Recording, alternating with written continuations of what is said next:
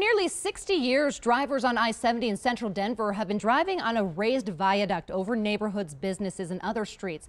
That will change a week from Friday. Traffic anchor Jason Luber joins us from his home studio with the details. And Jason, next weekend traffic is moving from the viaduct to an underground tunnel. Yeah, it's a major change, and probably the most major change in I-70 history through Denver. It is this is the viaduct right up here, and it is in really bad shape. I mean, terrible shape, where you see concrete falling off of it. It was declared structurally deficient and functionally obsolete years ago. The Central 70 project, it was created to fix this part of the highway and add an express lane between Brighton Boulevard, Chambers Road, past I-225. In 9 days, traffic is going to move from the raised viaduct to a new lowered section between Colorado Boulevard and Brighton Boulevard. I took a tour of the new lowered section yesterday, so you know what to expect when you drive through there. So the majority of the lowered section is this open air. You know, we've got walls on both sides, but there is open air to the top.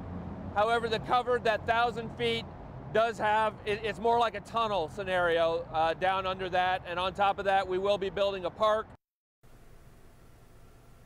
And that park is going to be really connecting the two sides of I-70, the neighborhoods once again. The temporary configuration of the new lowered section will be 6 lanes wide, 3 lanes for westbound, 3 lanes for eastbound. There will be a shoulder, but it's only going to be 2 feet wide. So if you have a problem, CDOT's hoping you can make it to one of the emergency pullouts that are going to be located about every half mile down the road. Now, the move from the viaduct to the underground section will take place next weekend.